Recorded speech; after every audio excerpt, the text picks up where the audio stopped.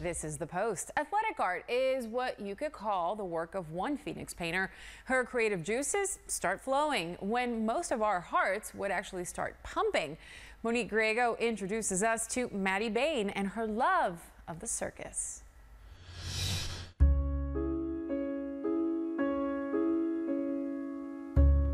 It was this beautiful French tent that was red and white stripes. It was set up in the park and it was just magical. One performance is all it took. And Matti Baine ran away with the circus.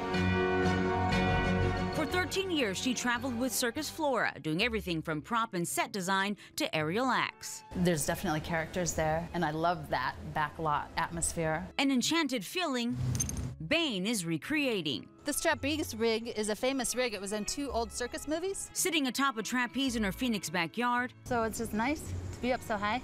I've been up here before and had like a bird land next to me. That was fun.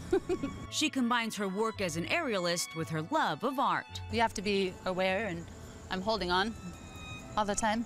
So I guess my biggest fear is that the wind is going to blow my canvas away. 16 feet off the ground, she feels inspired. It was a different perspective, and I can imagine it does affect what comes out on the canvas for sure. The essence of circus life is what she's trying to capture. Some of the paintings are just out of my imagination, and some of them are performers that I worked with. Her paintbrush bringing the magical and touching moments back to life.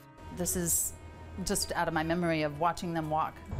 An inside look at an artistry surrounded by mystique. It's wonderful to share that sort of exhilaration and that empowerment of being able to fly. Monique Griego, 12 News.